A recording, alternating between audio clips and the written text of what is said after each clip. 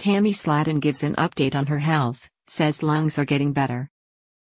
It's been a rough journey for Tammy Slaton as she works to lose weight and improve her health. The 1,000-pound Sisters star entered a rehab facility to help monitor her weight loss and ensure she gets the medical attention she needs. Since being in rehab, she has mostly been quiet about any changes to her health. However, it seems like she's finally ready to update fans on her progress.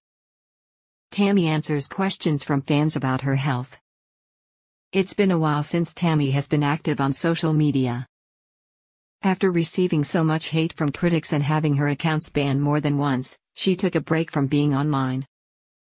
Now that she's returned, she's being more transparent than ever with her fans. Tammy receives tons of questions about her journey from her followers. She recently decided to answer one on TikTok.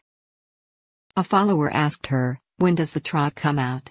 Many fans may recall Tammy getting a trot inserted to help her breathe just before she entered rehab. Tammy posted a video with her response. She said, "I, unfortunately, don't know when exactly my trot is gonna be able to be removed." She went on to say she can't wait for it to be taken out but realizes it's necessary at the moment. She continued by sharing that having the trot in does hurt at times, specifically when she is coughing. Tammy said most of the time she doesn't feel it and it doesn't affect her eating, but she is still ready for it to be removed.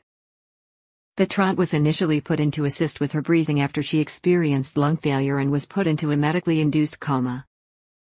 In the video, Tammy says, "My lungs are getting better," and reveals she can now breathe on her own, although it is hard at times. The trot will continue to support her until breathing is not an issue. Tammy has not given up on herself.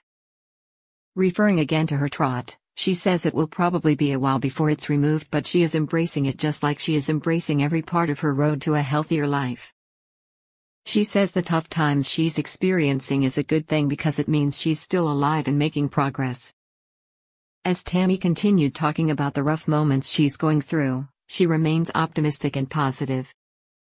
She says, "I seem to overcome every obstacle that's thrown at me." She goes on to say she is amazed at her own strength at times. Tammy has big plans for herself and says she's still working towards her goals. She recently was approved for bariatric surgery, which she has been working towards for years. She is scheduled to travel to Atlanta for the procedure. She also hopes to have surgery on her knees to help improve her walking as she continues to lose weight.